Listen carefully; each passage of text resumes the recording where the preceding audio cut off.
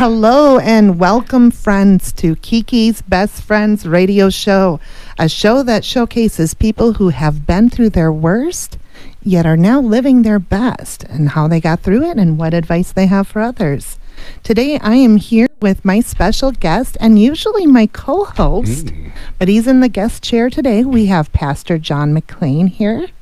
Hello, Pastor John. Hello, Kiki. Our second show. I know it's a pleasure and honor. I didn't expect to be interviewed this quickly, but I'm ready. I have my hard hat on, so bring the questions. I'm ready. Well, I figured I wanted to do this before, but we had some schedule changes last week for our guests. It happens. Happens. It is the business. But being that we are a partnership as co-hosts here, and I know I've been slowly getting to know your story as we've been working together. I thought this is a great opportunity that we can share a little bit more about what brought you up to being part of Common Good Media, which Kiki's Best Friends is a part of, and how you got there and what your own worst to best story is. Awesome. Yeah. I mean, it's definitely this show, it touches on kind of, I think, the feminine side of us all and kind of sharing what usually people don't feel comfortable, it's hard for them to be vulnerable to get into this space. But I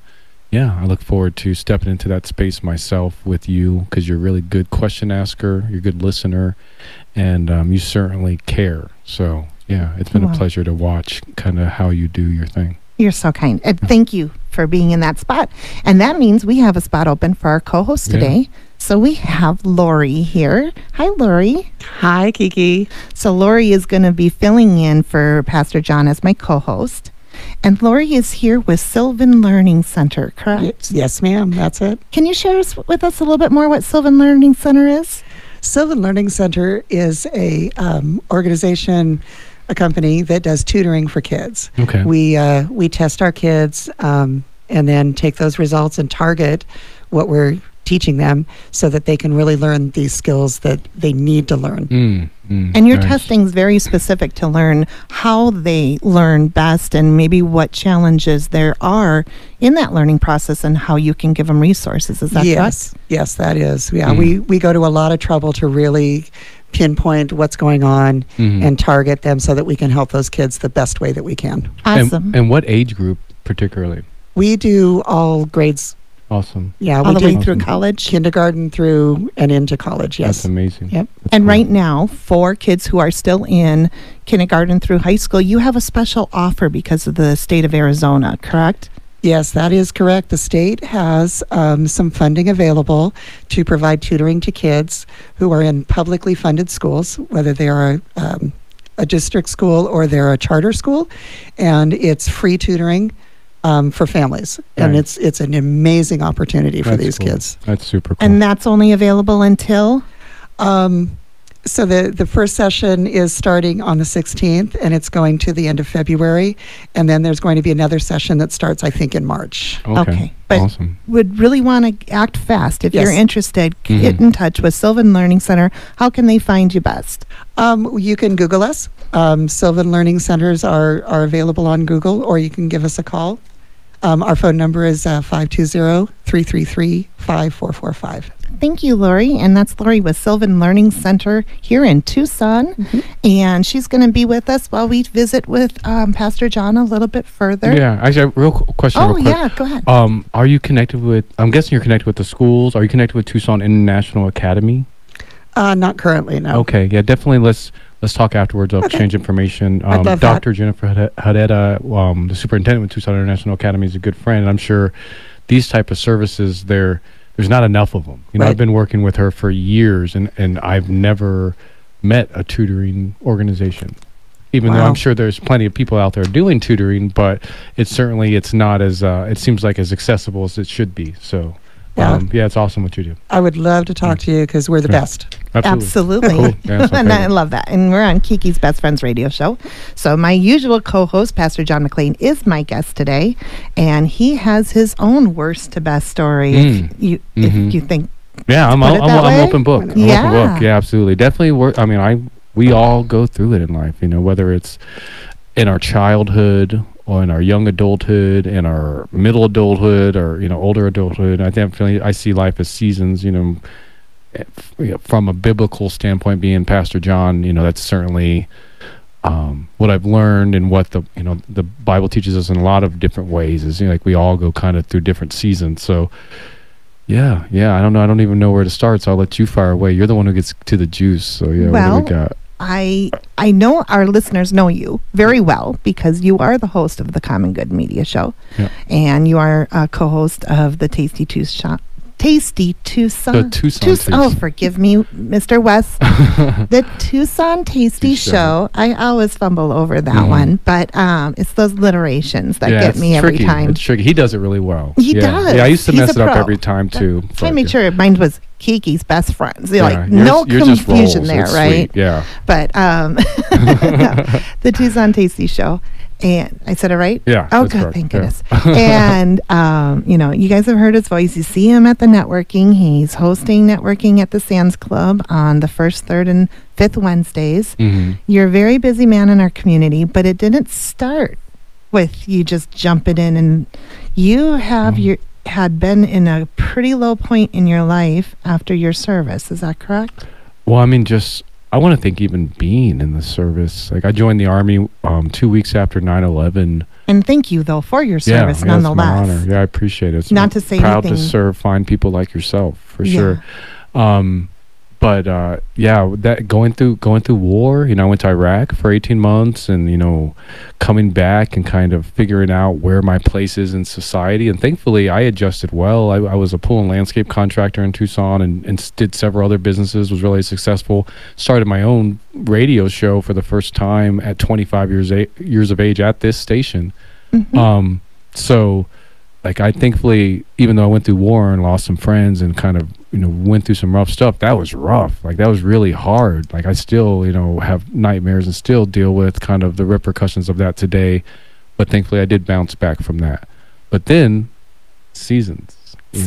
Yeah, where even after I felt like I bounced back in my mid-20s, running for, having my radio show, running for mayor at age 26 in the city of Tucson against Mr. Jonathan Rothschild. Hey, Jonathan. And then after that, again, having, going through some troubles, and not necessarily troubles, the traditional kind, but just going through those struggles and becoming a protester and being part of the Occupy movement, and putting everything in storage and living on the streets and becoming a homeless person by choice, which I think ostensibly everybody does in some capacity. But then realizing at a point how little I had and having to come back from that. Okay, so when you made that choice, you say it's a choice. Mm-hmm. When you made that choice to become homeless and start living on the street, was that motivated by goodwill, or was that motivated by survival, or what brought you to that point? Well, I just didn't know any better. I think, like a lot of people, even when they get to that point where they don't have their name on a lease or they don't have dominion over housing, it's just a series of choices where you feel like you're doing the right thing at the time, but then as time goes by, you realize, oopsies. And for me, it was to jump in full-fledged and be an activist and help kind of change what I thought were the social woes locally, and giving my all. I don't know anything but that. It's either all in or all out. At the time, it felt like there was no other choice. So therefore, there was no other choice. But definitely looking back on it, I can use now that experience to realize that there's other ways to ride a horse, and I prefer to ride a horse with the saddle facing forward. So yeah, it's definitely a little bit easier that yeah way. It's a lot. It doesn't shape the legs so much if you put a saddle on, for sure. But I think, Lori and I were even talking a little bit before the show. I think all of us hit a point in our lives, though, where we feel like, where am I going from here? I have to do something different. What was that point for you?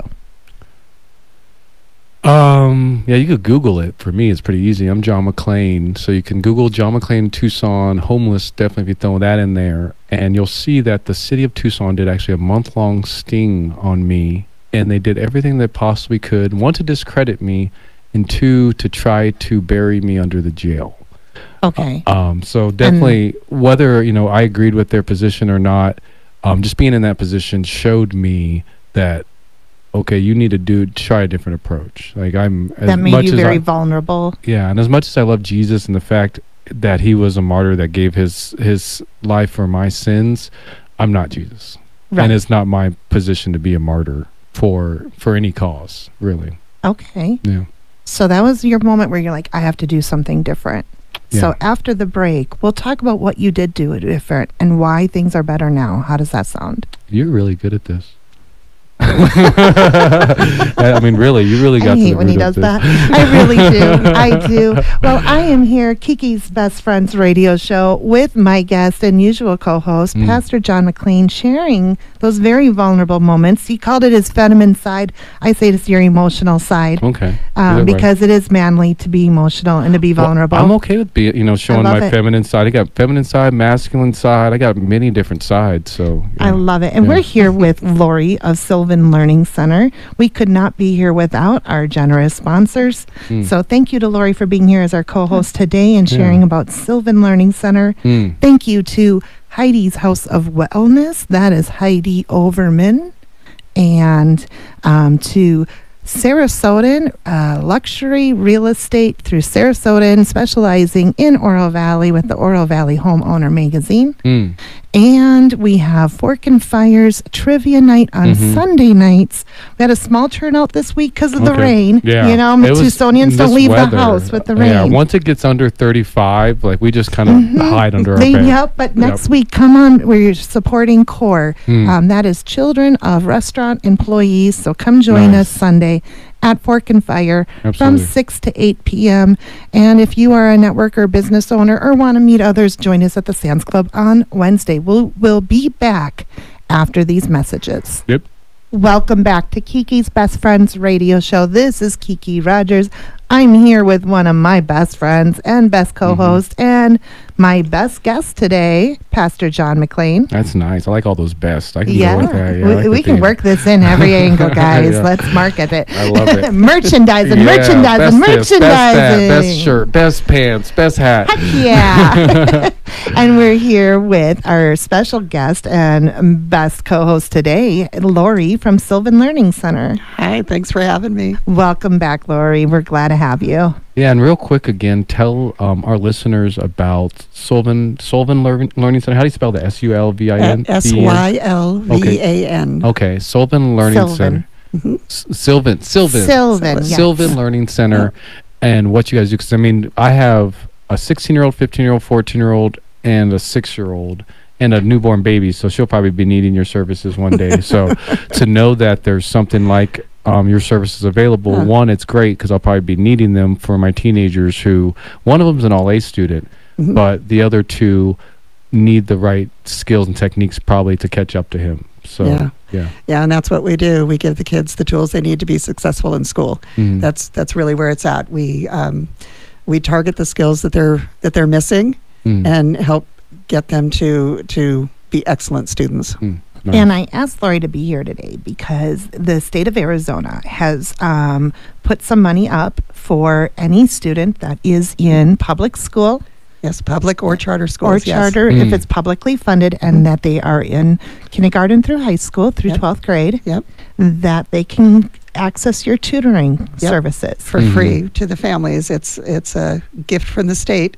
And that starts next week, though. So next Tuesday, yes. We need them to get in touch with you. Yep, as soon as possible so that we can set things up. People can sign up all the way through till January 30th. And it's an amazing opportunity to get some tutoring that maybe they otherwise couldn't avail themselves to. And then how can they contact you to get a hold of you again? They can look us up via Google. Okay. We have a website, or they can call us at 520-333-5445. Perfect. Thank you, Lori. Yeah, thank you. And Lori and I are visiting with Pastor John. He's been sharing about how he had chosen to be homeless so that he could be involved with the Occupy Tucson and reach out to the homeless directly. And that changed you. And you said you've realized after struggles with the city and with arrests that you had realized you needed to do something different in your life. Absolutely. I mean, and I think that also paired with I mean, that opened my eyes to the positive models around me that I needed to gravitate closer toward. Like for me particularly, it was a mentor. My mentor was Pastor David Ferrari, who hosted a church that used to feed every Monday, Tuesday, and Thursday, and I just asked him, if I could be more involved one day. Eventually joined their discipleship program, and then eventually helped them create a men's shelter at the church and do the first tiny house village ever in Tucson at that church. And that really, he taught me how to really be the pastor I was meant to be. Okay. And were you in a pastor capacity at that time? Were you in touch with your spirituality or with God? Well, I mean, I was raised in the church. I definitely was raised in the Baptist church. I wanted to be a pastor all the way up till I was 15, 16 years old, and then kind of found other plans in life. But I saw, kind of looking back on it, that time that I was on the streets, even though I was homeless that entire time. Like, I was setting up a homeless camp with resources and service providers and all that. Among that, in the middle of downtown Tucson, it kind of, again, if people Google that, if you look back, you'll see, throughout the early 2010s through 2015, there were all these homeless camps going on, and that was a lot of the work that I was doing, because I wasn't just out there under a tree reading a book.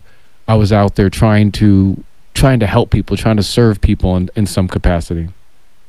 So what really prompted you to take that path instead of just sitting under a tree and reading a book? Why did you feel so compelled to reach out and try and help other people?